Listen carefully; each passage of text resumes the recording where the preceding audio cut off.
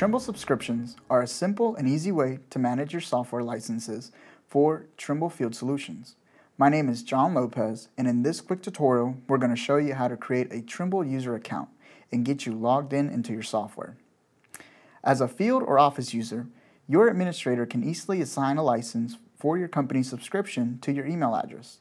If you are the administrator for your company, you can learn more about administrator functions by checking out the video located below.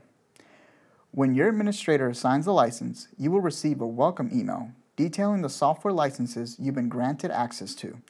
In this example, our user has been assigned a license for Trimble Field Link. If you have never created a Trimble ID or TID for short, you'll get a second email with an invitation link to create your Trimble account.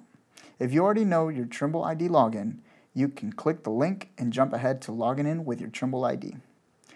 Whether you're unsure if you have a Trimble ID or if you need to create a new TID, let's jump in. Within your email you received from your company's administrator, click on the Click Here link to get started. A new window opens, and enter your first and last name and confirm that your email address is entered correctly. Click the blue Send Code button to send an activation code to your email account. Check your email and you will simply copy that code that was emailed to you and paste it into the verification field in your browser and click the blue Submit button. Next, you will need to enter and verify a compliant password. Make sure to remember the password that you choose. On the next screen, enter your country, time zone, language, and multifactorial preference. As a side note, with multi-factor selected, you will be prompted to add a second method of communication to verify when changes are made to your Trimble user account. Once you made these selections, click Submit. Your Trimble ID is now created, and it's time to get your software license up and running.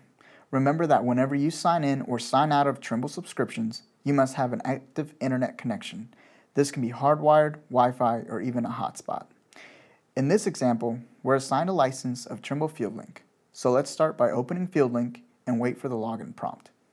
You will notice the blue Sign In button and a checkbox that says Stay Signed In for 30 days. If this option is selected, you will not need to sign in with an internet connection for 30 days, which can be helpful when you're away from an active internet connection.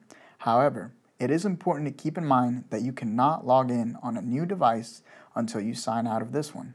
For this example, we will leave that option selected and click the blue Login button. A new window will pop up asking for your TID. Enter in your email and password and click the blue Sign In button.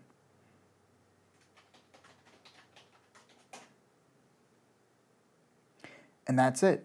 You're now ready to work. Your subscription is up and running. If you have any questions or need any assistance, reach out directly to your Building Point representative. We're happy to help.